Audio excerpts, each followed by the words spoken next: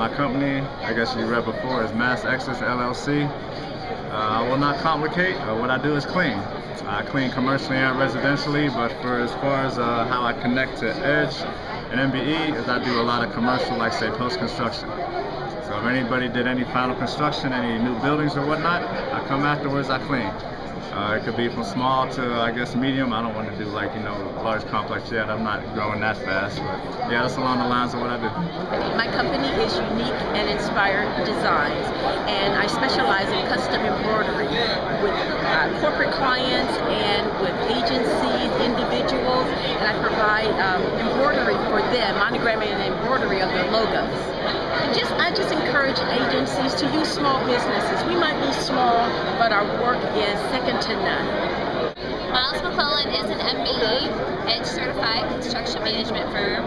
We also do general contracting, and we have a masonry division. Our focus is in commercial construction, healthcare, industrial, and higher education projects.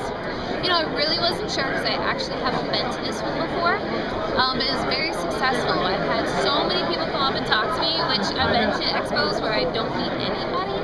And a lot of the state agencies have walked around, which is different too, being at a booth. I don't get to converse with other people, the agencies, so that was really nice. It was a really great expo. Okay, I'm the Senior Partner of Electronic Systems Consultants, and we are a provider of fire alarm and security systems. So it's CCTV, card access intrusion, fire extinguishers, sprinkler systems. We sell, service, and provide maintenance contracts. We are growing, yeah. Thanks to the state of Ohio, we are growing, yes. What's next is to add another branch in Cleveland and possibly Cincinnati over the next year. I'm the president of APB and Associates. We are a management consulting firm. We work with both private industries. We have Fortune 500 corporate clients.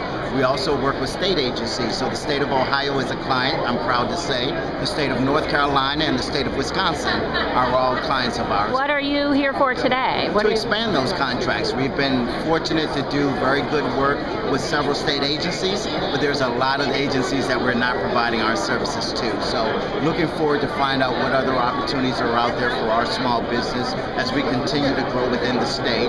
It never fails that at these types of events, I run into small businesses like ours that either make great teaming partners, or because we do work with the state, we can usually make referrals or help them with other opportunities.